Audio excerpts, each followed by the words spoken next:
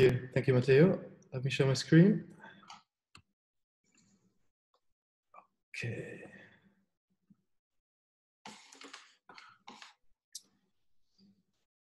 Okay. Yeah, so thank you very much for the introduction, and thank you, Matteo and Florent, and of course, Jean, for inviting me to this really interesting workshop and for actually, putting it together under such adversarial circumstances. Now, what I'd like to talk about today are two recent papers that we wrote together with Florent Jacala, Marc Mézard, Gain Reeves, and Lenka Steborova. And the question or the problem that we wanted to look at in these papers was the problem of data structure, okay? And so the key question we set out here to investigate was, if you look at the data sets that are important in machine learning, like images, like natural language, games of Go, they all have a lot of structure. And indeed, if you train a neural network on these data sets, your aim is usually to extract some of that structure and to exploit it for your downstream task. And while this works really well in practice, from a theoretical point of view, this process is only really poorly understood, okay?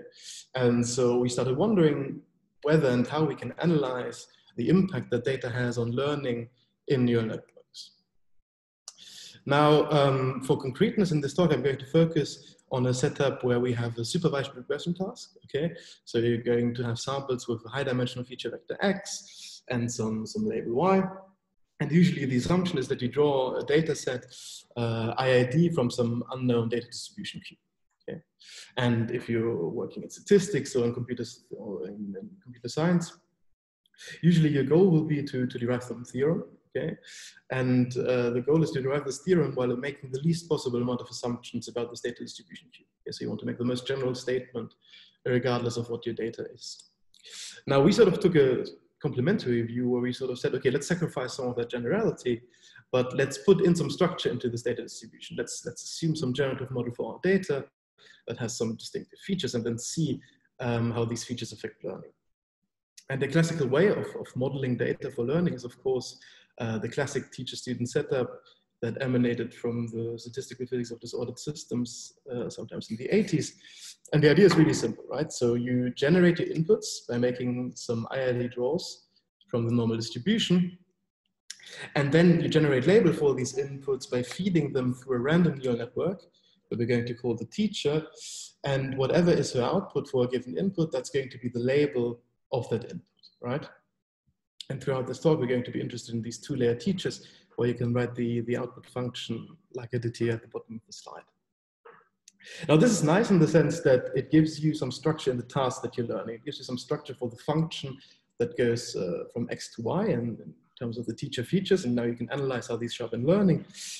But what's somewhat lacking is the structure in the inputs, right? They're IID Gaussian, so sort of by construction, they don't have structure. And so we wanted to go a little bit beyond this traditional vanilla teacher-student setup. And so what we proposed was what we call the hidden manifold model. And the idea here is to generate data in a slightly different way. Again, starting from a random IID Gaussian variable, that's going to be a latent variable. And from this Gaussian noise, you generate an input by feeding this latent variable through a generative neural network. So for example, here I'm showing a deep convolutional GAN. And the idea of these generative networks is that they are trained on some data set, and then if you give them some noise as an input, they will generate, in this case, an image that looks a little bit like what they saw in the training set. But it's a new, previously unseen example. So this is how we're going to generate the inputs X. Now the labels Y, we're going to again take them from a teacher, only this time the teacher will not be applied to the input X, but the teacher will be a function of the latent variable C. Okay? And the intuition here, again, is maybe best illustrated with images. We sort of thought, well, for this image of a dog, for example, its class or its label, it doesn't really depend on every single pixel in that image, right? It depends on some higher level features, and in some sense, they might be better captured by the latent variables, right? If you think, for example, of a conditional GAN, in a conditional GAN, you tell the generator exactly the class of image that you want to have. So in that sense, the important information is really in this latent variable. The question is then, okay, can we still analyze, say, for example, the dynamics of two-layer networks if data come from this generative model, this hidden manifold model? And sort of the quick answer here is yes, we can. And in particular here, I'm going to talk about two contributions that we made. One is that a theorem, the Gaussian equivalence theorem, where we give sort of rigorous conditions on the weights of a single layer generator, such that we can do an analysis. And the second one is a contribution where we derive dynamical equations that tell you how the student evolves in time, in particular how its test accuracy evolves in time when it's trained on data coming from this model. So for the rest of the talk, I just want to take you through these 2 points. Let's start with the Gaussian equivalence theorem. And to understand that, it's maybe good to go back a step and go back to this classical teacher-student setup where inputs are just IID random inputs, okay? Now, if I say analyze, what I mean is I want to compute the test error or the prediction mean squared error at all times, okay? So in this vanilla teacher-student setup, you can write this prediction mean squared error like this. It's for a given student. That's what you're trying to learn. That's the function you're going to fit. So it's a 2-layer network in this case. And you want to know what's the mean squared error that this student is going to make with respect to the teacher, right? That's the one that the 2-layer network that creates the data. Random weights, but it's fixed. Now, this is a high dimensional input over the inputs X, over these IID inputs X. But you can simplify this average by realizing that the inputs actually only intervene in this formula through the dot product with the teacher and the student weights respectively, right? And we're going to call these dot products lambda and nu. These are the pre-activations of your student and your teacher. And so you can replace this high dimensional average over the inputs with a low dimensional average over these pre-activations. Now, that's nice, but already it doesn't buy you so much because you still have this non-linearity in the way there, okay? Let me just say at this point that these pre-activations, they're really the key random variables, not just for the online learning that we're going to talk later, but also if you want to look at batch learning, and so you want to do replicas, they're a really important object, and then Bruno later this afternoon will talk about the batch approach and the replicas in a similar model. Okay, so at this point, you want to make the average over lambdas and nus. Now, how are we going to do this? Well, if the inputs are IID, there's actually a really nice simplification that takes place. And that's that the central limit theorem kicks in. And so the lambdas and the nus, they're jointly Gaussian. And so we're going to say that this model has a Gaussian equivalence property. Okay, the lambdas and nus are jointly Gaussian. And so Carl Friedrich here is going to be very happy. But we can be very happy too, because that simplifies the average. Instead of being a function of all the moments of the distribution of lambda and nu, it's only going to be a function of the second moments of the distribution. And these are the order parameters that you often introduce in statistical physics to analyze the system. Now the problem becomes, tracking the evolution of these order parameters in time or finding saddle points equation for these order parameters. Now that's the Gaussian equivalence property, okay? Now, what we found with this Gaussian equivalence theorem is that a similar result also holds if your inputs come from a generative model, more precisely from a single layer generative model that you can write like this. Okay, so C again are the random latent variables that you use to create your inputs, and then you feed them through this one layer neural network, and you have the teacher acting on the latent variables to give you your label. Now, it's not immediately clear that the local variables, the local pre-activations that I'm writing here are jointly Gaussian, right? For once, now the inputs have a non-trivial correlation because they're not IID variables anymore, they come from this generator. And secondly, now that the teacher is acting in a different space, it's acting on the latent random variables, it's not quite clear that they are jointly Gaussian anymore. But however, we found that they're still sometimes Gaussian. And in particular, we were able, in particular with the help of Gale and Reeves, to prove the following theorem, okay? So let P be the distribution of the pair lambda and nu, and let P hat be a Gaussian distribution with the same first and second moments.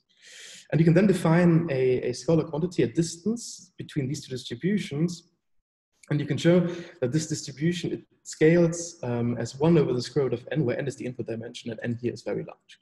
So in other words, the distribution of lambdas and nus and their Gaussian distribution coincide. Now that's very nice because we saw before that them being Gaussian enables the analysis. Now let's look a little bit closer at what kind of terms actually intervene here in this theorem. On the one hand, you have the student weights and the teacher weights and the weights of the generator, which come in here. Those are the matrices W, W tilde, and A. And you have two matrices M1 and M2, and they're basically related to the input correlations of the inputs that come out of your generator. Okay. So this Gaussian equivalence theorem is related to a series of related works that also look at sort of Gaussian approximations for real data. And it's in the paper we actually discuss these relations in quite some detail, because it's really quite a rich literature. At this point, let me just maybe make 2 or 3 very brief comments. So there's one series of works that also looks at wide neural networks, so with wide hidden layers, and that has sort of similar Gaussian equivalence results using random matrix theory. Now, what these results then need is, because it's a random matrix theory result, is that the weights in the networks are random, or at least that they move very little for them from their random initial condition. Now, what's nice about our theorem here is that the weights of the student and the teacher and the generator, they come in directly in the theorem, so we don't need them to be random. And indeed, later we'll show that all of our results also hold if we pre-train the generator, for example, or the teacher. Another set of really nice results came from the work of Son May and the group of Andrea Montanari, and the work of the group of Romain Couillet here in Paris, who also introduced, if you will, equivalent Gaussian models for data. Now, that work is a little bit different in the sense that we're looking at these low-dimensional projections of data, whereas they look at models where the generalization error or the quantities that you're interested in can be written as an integral over the spectrum. Okay, and so what they show is that these spectral densities of the real data and of certain Gaussian covariant models coincide. So that's another really promising direction. But one, at least for us, doesn't straightforwardly follow from the other. Now that's the theorem part, and that was for a one-layer generator. Okay, so now naturally the question becomes, okay, now what if I want to have a more complicated generator, right? What if I want to make it deep? Or what if, for example, in this convolutional GAN, what if I want to have not just fully connected layers, but some, convolutional layers? Now, we don't have a theorem for this yet, but what we did was we said, well, okay, let's look at the following case. You generate your data by feeding your Gaussian data through this generator. And then you let the labels again come from a teacher acting on this latent variable. Now we're going to take a 2-layer student, and we're going to train it on this data using SGD. Using online SGD in particular, where at each step of the gradient of the algorithm, you take a previously unseen example that you generate from fresh, and use that to evaluate the gradient and to compute your weight update. And what you can do then, given the get, is you can derive a closed set of equations for the order parameters Q and R that track the dynamics of a 2-layer student that's trained on data coming from this model.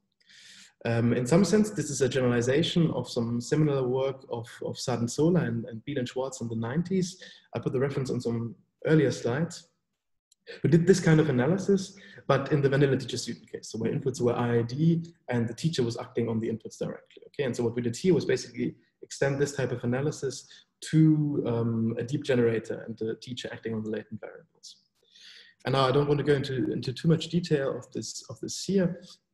Let me just quickly say that basically the trick here is to rewrite the order parameters as an integral over the spectral density of the input covariance, okay? And then you can derive equations of motion for these densities. And that gives you a closed set of equations that you can iterate and that you can then compare to simulations of stochastic gradient descent, okay?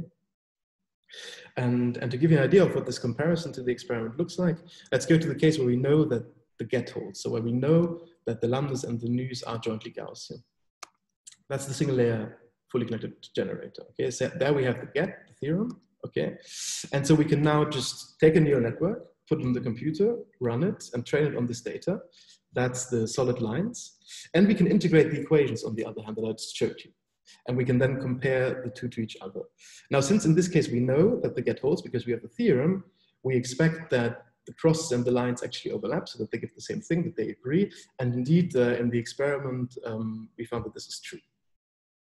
And this is nice because the equations, they're not just something that you can integrate, but the equations are also something that you can use and analyze to, for example, predict the performance of two-layer neural networks. Okay, again, because of the time, I'm not going to go too much into this, but here, this is just one example where you can use the ODEs to predict how the generalization of a student depends on the latent dimension of your data, right? What's maybe more interesting is we then said, okay, let's just take a really powerful generative network, in this case, a so-called normalizing flow. Now, this is a generative network that was trained on cipher images. We used the real MVP model here from Dean et al. And so you can see at the top half some cipher images, and in the bottom half, you can see some of the images that were generated by this generative model. Okay, it has some, like 6 million parameters. It was pre-trained here, so the weights in the model have some really strong correlations. And again, we played the same game. We trained the student on this data, using PyTorch, and we integrated the ODEs describing the dynamics of the student. And what we found is that indeed, the two agree really well. So in other words, we can now analyze the dynamics of shallow neural networks when inputs come from such a structured, pre-trained generative model. So in other words, the fact that the ODEs agree with the simulations here means that this Gaussian equivalence that we proved for single layer generators, also holds for these deeper architectures. So again, Carl Friedrich is very, very happy. And with that, I'd like to finish this talk. Thank you for your attention. And I'm looking forward to your questions at the end of the session. Thank you very much.